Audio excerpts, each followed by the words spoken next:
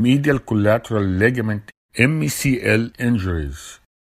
The medial collateral ligament extends from the medial epicondyle of the femur to below the medial condyle of the tibia.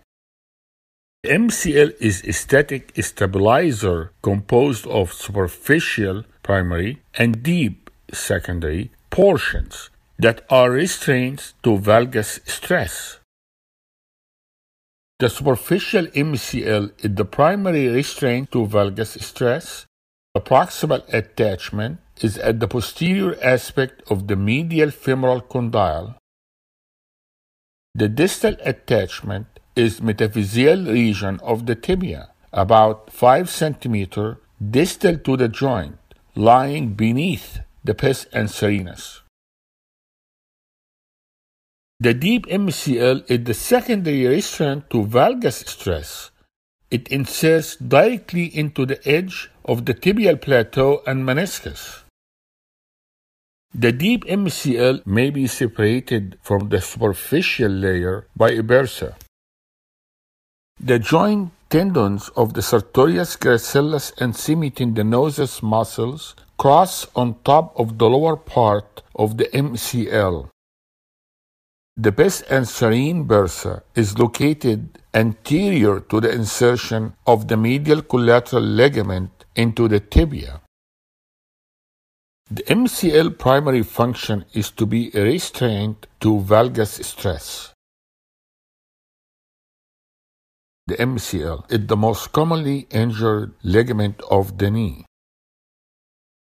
The typical mechanism of injury of the MCL is due to a valgus and external rotation force.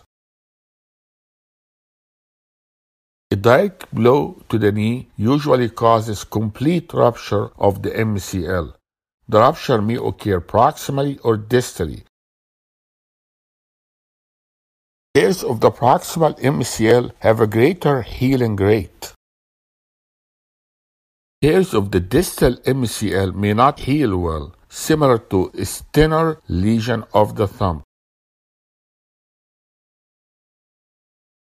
What are the associated conditions with MCL tear? Injury to the ACL is about 95% of associated injuries. Rupture of the ACL causes anterolateral rotatory instability.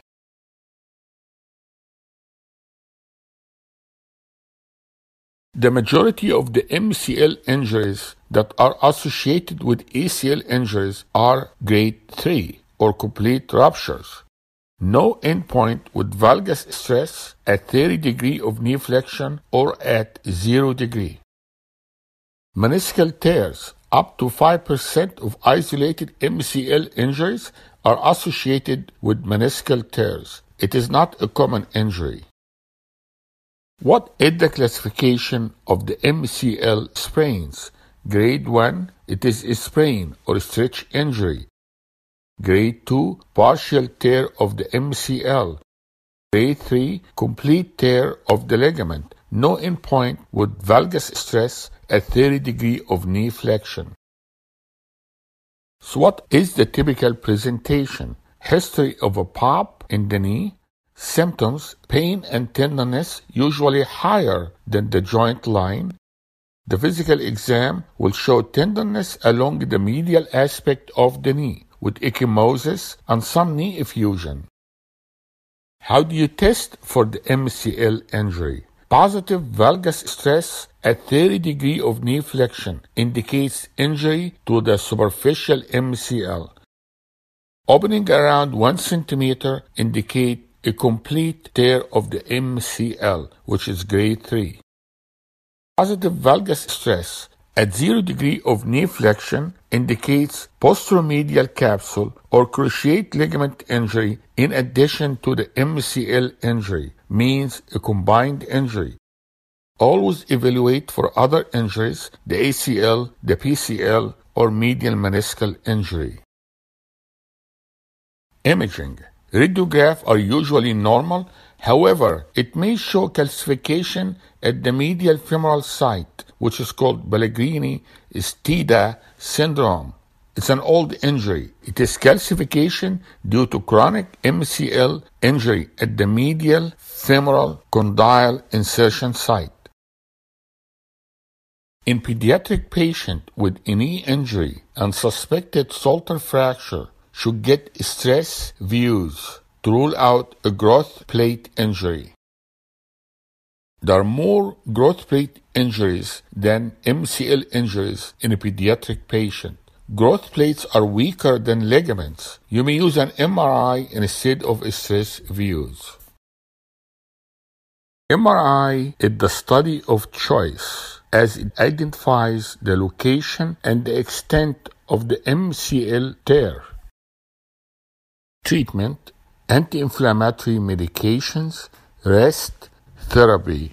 Minor sprains of the MCL will require therapy with return to play in about a week. You may use a brace if the injury is grade 2. Return to play in about 2 to 4 weeks. With grade 3 MCL injury, return to play in about 6 to 8 weeks. Surgery in grade 3 injuries with multiple ligament injury, especially with the distal avulsion fracture. If there is a chronic instability with opening in full extension, then you would do reconstruction. Additional arthroscopy may be needed to rule out associated injuries. In combined MCL and ACL injuries, usually surgery for the ACL is delayed until the MCL heals. It may take up to 8 weeks. And you will do therapy to get the range of motion and use an ACL brace. Unless the MCL injury is distal, then you will do early surgery. Complication is stiffness and loss of motion. Laxity is associated with distal MCL injuries. Functional bracing may reduce the incidence of MCL injuries, but this is still controversial. Thank you very much. I hope that was helpful.